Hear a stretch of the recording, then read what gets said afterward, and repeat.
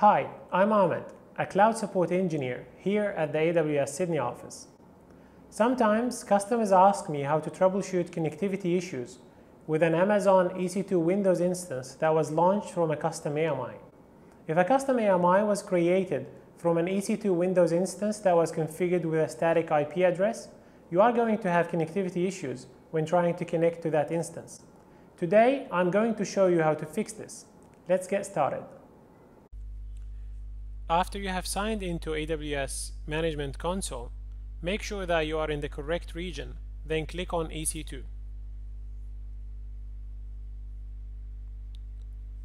Let's click on Instances to view the instances running under this region.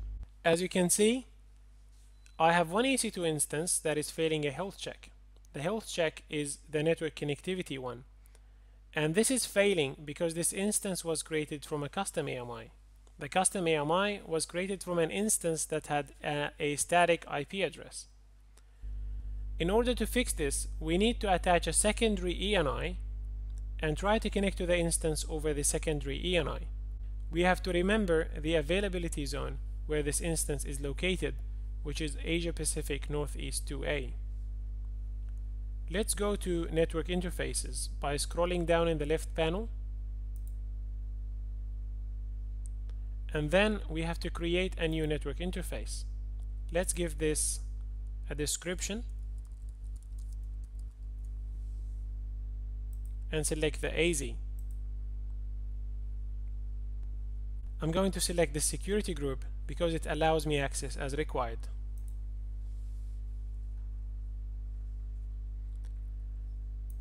After we have created the secondary ENI, you can see that it is not attached to the instance. We need to attach it. So select the ENI and click on Attach. Then select the EC2 instance. We can refresh to update the status.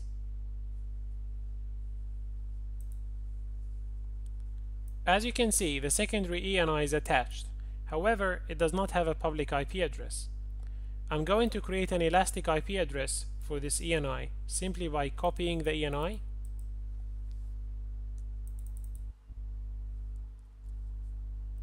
then going and clicking on elastic IPs, then allocating a new address. This creates a new public IP address that is assigned to your account. Now I can use this IP address and associate it with the ENI that I just created. Then click on Associate.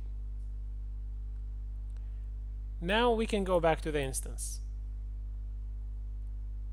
If you scroll down here in the description, you can see that this instance now has two ENIs. One is the original one that has a static IP address configured on the operating system incorrectly, and the second one is the one I created, which I'm going to use to connect to this instance. Now if you click on this second ENI, you can see that this is the public IP address. I'm going to copy this and try to RDP into the new ENI.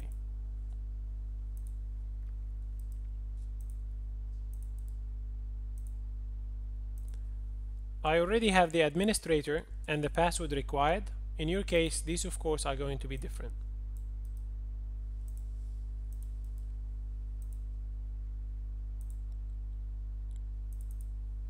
Now I'm trying to RDP into this instance. You can ignore this warning message.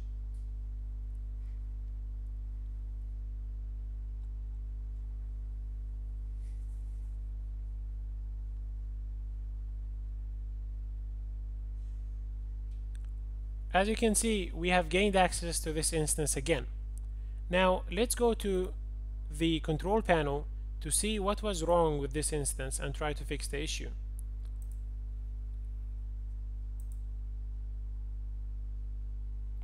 We're just going to follow these steps to get to Network and Sharing Center, then click on Change Adapter Settings. As you can see, we have two ENIs attached to this instance. One is showing network connectivity without issues. As you can see, it says Network 2, and one is showing an identified network. Let's click on Properties, Internet Protocol version 4. As you can see, this instance has an incorrect IP address. You can simply compare the IP address by the IP address on the background. You can easily fix this by flipping this to DHCP mode, which basically means obtain the IP address and the DNS settings automatically. I'm going to click OK and another OK, and the network is now identified. Now, to see if we could actually fix the issue, I'm going to try to connect to the primary interface again, and I'm going to disconnect from this session.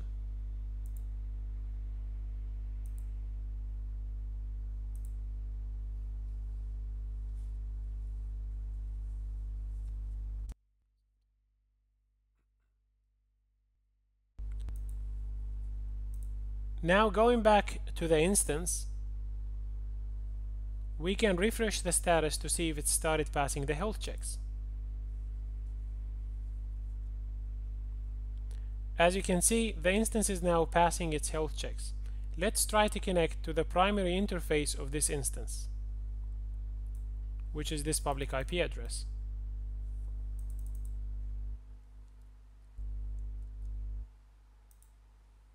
Going to edit this and fix the IP address and try to connect again.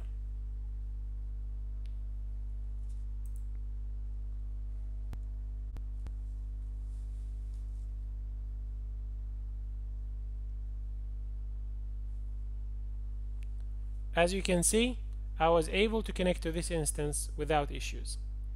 Now, as you have regained access to the instance, you can go back to AWS console and remove the secondary ENI if you no longer need it.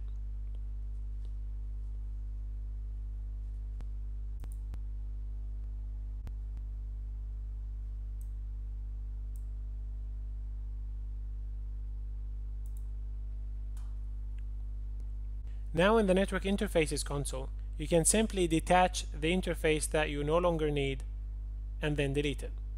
That's it. We have fixed the instance and now we have access to its primary interface without issues. Thanks for watching and happy cloud computing from all of us here at AWS.